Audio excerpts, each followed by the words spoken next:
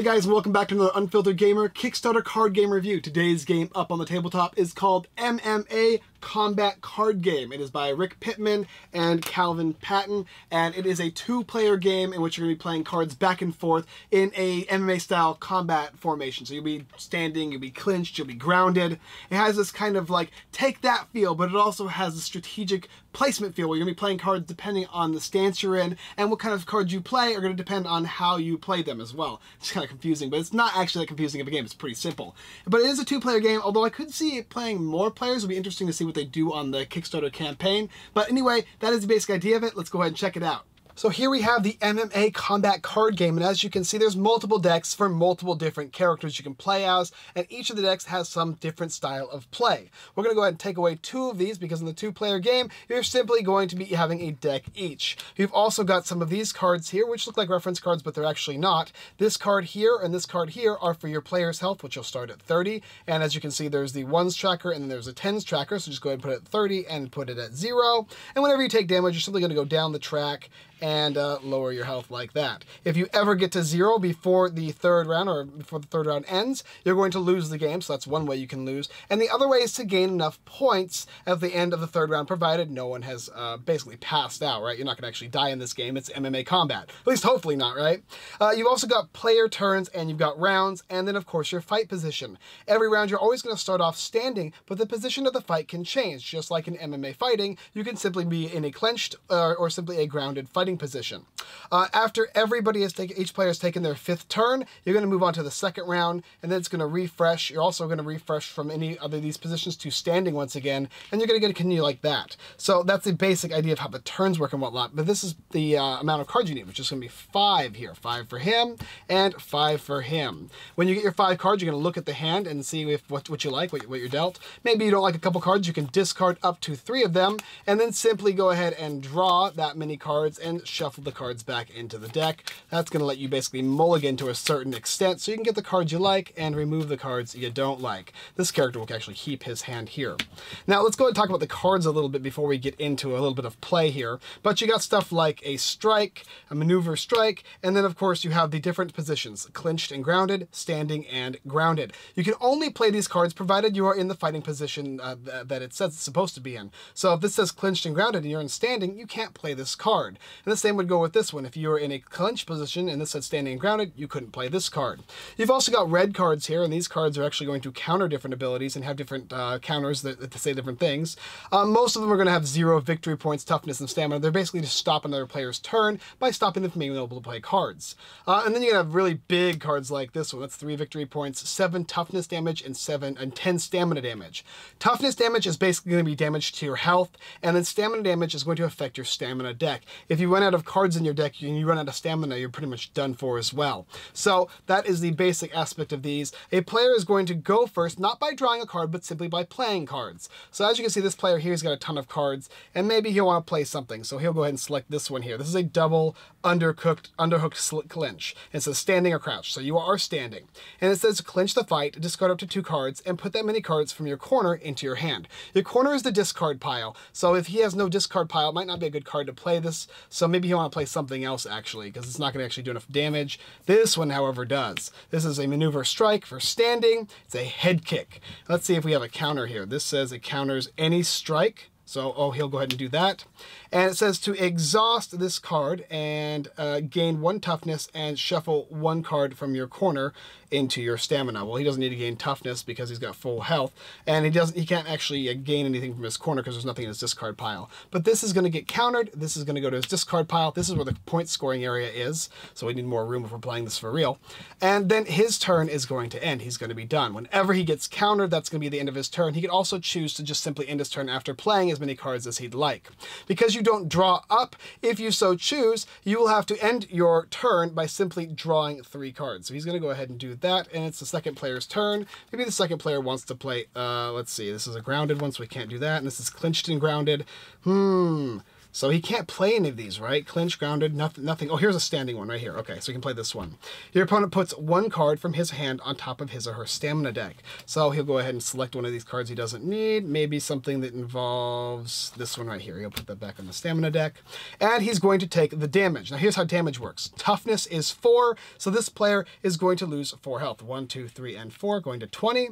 And then stamina damage. So that's going to be 1 and 2 stamina damage going to his corner or his discard pile. And then after that, this player can play another card if he wants. Whenever he plays a card successfully, it's going to go up here, and it's going to count towards his total victory points. So at the end of the third round, if he has the most victory points in this location, more than this player's location, then he's going to win. Now, he's got these clinched and grounded, so he can't do anything here. So he's going to actually end his turn because he can't play anything because right now he's standing. And this is the kind of player that wants to be clinched or grounded, it looks like. So this player is going to get a chance to go, and he's actually got this one right here he can play. This one says, if the fight is grounded, this card is +2 toughness and +3 stamina. Maybe he doesn't want to do that. So instead, he's actually going to simply draw 3 cards. He got a bunch of counters, right? And that is going to end his turn. And so the next player is going to get to go, and he's also going to draw 3 cards because he needs to get this fight grounded or clinched. Okay. And it's going to continue going on like that. Players are going to be playing cards in their hand. You can play as many as you'd like, and you're also going to be able to play certain cards like this one here, which is a referee, which is stand up the fight. If your opponent did not play a card during his or her last turn, you can draw 2 cards. That can be pretty good. Since he didn't play a card in his last turn, he'd be able to draw 2 additional cards. And ref cards are going to be very useful, and some of them are going to be nasty as well. But like I said, at the end of 3 rounds, if you're 0 points in health, before that happens, you lose. Otherwise, you're going to gain, count all the points up you have up here for the cards that have been successfully played, and whoever has the most here wins as well. The last thing to talk about is simply at the end of every round. So after all players have gone through their 5 turns, you're going to simply go up here, you're going to move the round tracker over here once, and you can have options. You can either draw cards from your deck, you can bring cards from your corner and put it back into your stamina deck and shuffle it up, so it'll give you more stamina, or you can simply heal yourself, and that'll kind of keep you in the fight a little longer. But it's very likely you're going to be taken out. But that's the basic idea for the MMA combat card game. So 2 caveats now first before we get started with the review. First of all, every single round you're going to be switching the first player over to the next player so they get to play first. And also, if you ever run out of stamina cards, which is basically your deck, you're going to be starting to take damage from as stamina as toughness instead. So basically almost double damage. So you have to be very careful not to run out of stamina. It's important not to do that. But that's the basic aspect of the game. It's a simple combat card game that has a little bit of take that, a little bit of countering, and then of course you have your fighting positions, which is the most unique thing about the game in my opinion. Moving the fight into different positions based on the different decks, and there's multiple decks here, and just in the prototype that we have, we've got 4 different decks. One guy specifically likes to be grounded, one guy likes to be clinched or grounded, another guy is like a kickboxer, he likes to be standing up, and so on and so forth. So you feel the characters that you're playing, you feel like you want to be fighting this way, or fighting this way, or oh, I'm going to do this move so that I can combo with this move. And then there's cards that combine with other cards, right? We'll go ahead and talk about a couple of these guys here. This is a suplex. It lets you ground the fight, which is exactly what this deck likes to do. Look at your opponent's hand and choose a card. They have to discard that card. Some points are worth a lot of victory points. Maybe you could try and win that way. Other times you're going to be trying to do with toughness, which is going to basically damage your opponent, which is the way I like to do it. Or stamina, which is removing cards from the deck or discarding cards from their deck. That is also a sufficient way to do it as well. Hammer punch. If the fight's grounded, this card is +2 toughness and +3 stamina. So I'm grounding the fight with this one, doing 3 and 4, and then after it's grounded, it'll do 3 and 5, but +3 and 2 and 3, which would be 5 and 8, making this card a lot better. So you can see the combinations, and you can choose to play cards on your turn as many as you'd like, but you also want to keep certain cards too, because other times you're going to have to actually just end your turn and just draw, because you need to regain your stamina. The theme actually comes out in this game, and at first I was really like wary as to whether this was going to be working out as a combat game, because it's just simply cards. But it does a very, very good job of doing that, because I feel like I'm in the different positions. I feel like I am dealing with my combinations of cards and whatnot. We had a great time. We played this multiple times, and after we got done, the next day we're like, let's bust out MMA and try it again, see if we like it with this combination. We probably played every combination of cards, decks against every other player, and it was super fun. The artwork is needs more, and I think that's because I think that actually there is artwork coming, so this is just kind of the prototype, so a lot of the artwork is yet to be made, but the front looks super good, and I'm excited to see what they do with it. I like the theme of the game. I think it's very unique. I haven't seen an MMA style card game, let alone in like wrestling or anything like that, so that is a nice interesting theme that I haven't seen come out yet, and it does work very well. I think this is one of those games where you're also just going to be like, I like the theme, I like the style of it, I'm interested, or maybe you want something more in-depth, or maybe you want something a little more a little less complex.